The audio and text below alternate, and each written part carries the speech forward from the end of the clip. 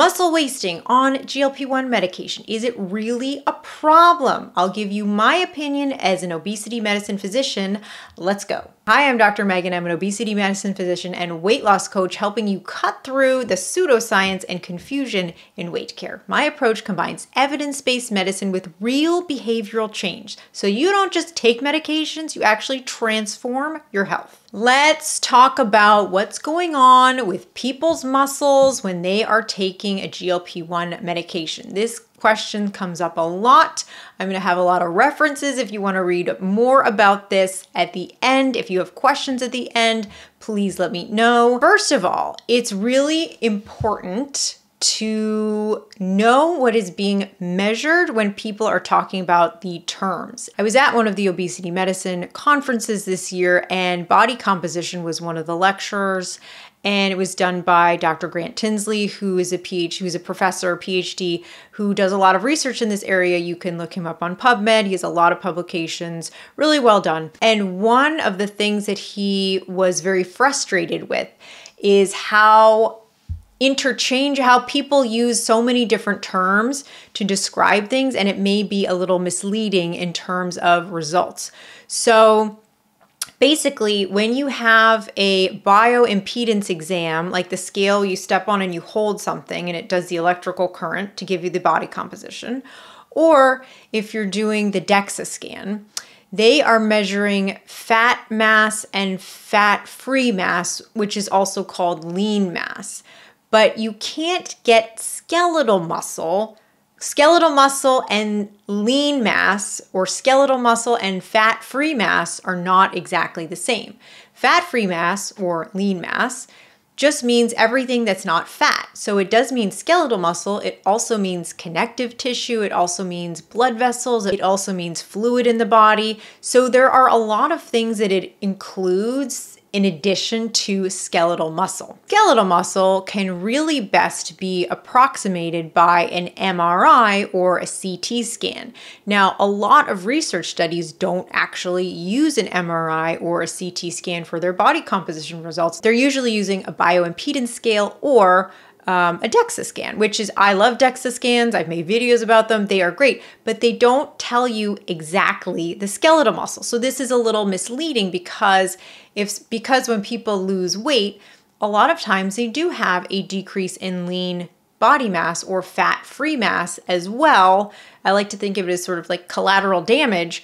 But a lot of times that does go down, but it doesn't necessarily mean that all of that is skeletal muscle. And we don't usually know because it's only being reported by a DEXA scan and not an MRI or a CT scan. So that is a really important distinction to make. So what you really want, which we don't really have yet, a little bit, but we don't have a substantial body of evidence yet that shows you looking at patients with overweight and obesity in terms of weight loss on GLP-1, and also looking at MRI studies or CT studies in terms of muscle mass change, and also muscle quality. So there are different ways you can measure muscle, because it's not just about how big is the muscle, how small is the muscle, it's also, is the muscle getting better? Because if the muscle is a little bit smaller but better, that might actually improve somebody's quality of life. So you don't just want to look at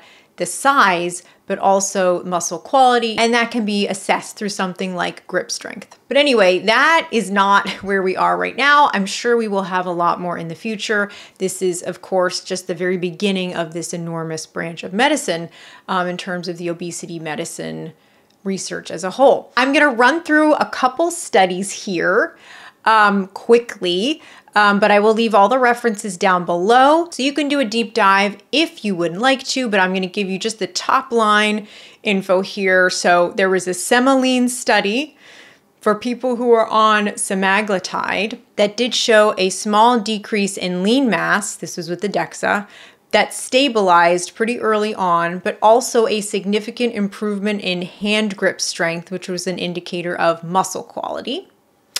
There was the New England Journal liraglutide and exercise study that showed people who took liraglutide and exercised at the same time actually preserved their muscle mass. And again, that was preserved their lean mass. And again, that was measured by DEXA.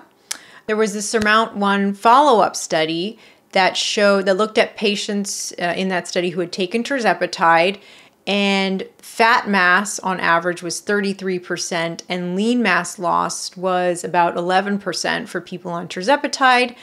And for people who were on placebo, it was lean mass lost was 3%. And then there was a SURPASS-3 MRI study, which looked at people who were on tirzepatide and who also had diabetes. Not exactly the same study population, but they did MRI studies on thigh muscle, fat infiltration, muscle volume, and they did find that in the groups of people who were on tirzepatide, there was a significant decrease in the fat infiltration of the muscle, so like that marbling of muscle, and also actually a significant decrease in muscle volume, but they didn't look at muscle qualities. And actually, when you look at the actual numbers, even though the muscle volume loss was statistically significant, it was still pretty small.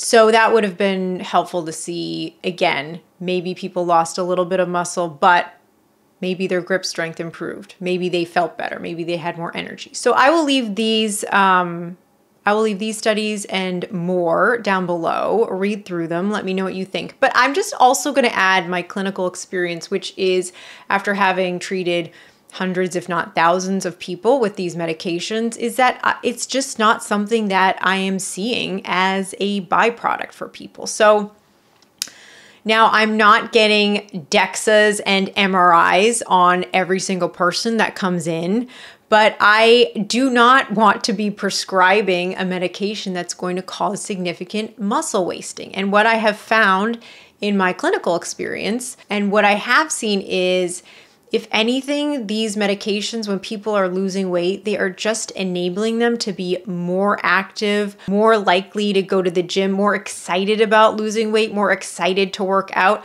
I think overall, they really just help people take that next step into making these lifestyle changes. So yes, of course, I want people to eat protein. Yes, of course, I want people to strength train. I am always talking to patients about how important it is to build muscle, preserve muscle, and also because you feel better, right? Not just for a numerical perspective, but also just from an overall health perspective. These are good things to do, but I have found that these medications really enable people to stick with something more over the long term in a way that they maybe haven't been able to do when they've been working all their life to lose weight. So, and I say this as somebody who's treated people in their 20s, treated people in their 70s. I have some patients in their 80s. And really overall, this has had just a really positive effect on people's quality of life in terms of mobility and just being able to work out and be more active. So my takeaways are, okay, it's important to think not just about muscle, but muscle quality. It's also, you need to be careful in reading what's described as the loss. Is it lean mass or fat-free mass, or is it actual muscle, and how is that measured? Maybe there is a little muscle loss, but likely that is offset by a gain in muscle quality, and that's going to overall contribute more to somebody's health and quality of life. So let me know what you think. Let me know what your experience is. Let me know what questions you have. If you want to work with me directly, if you are somebody on a GLP-1 and you are like, I'm spending money here and I'm not getting the results that I need. I can't get myself to the gym. I still have a chaotic relationship with food. I don't know what to eat. I'm very confused. We should chat, and I will tell you all about how I help so many people in these situations and so many more. So thank you so much for watching, and please be well.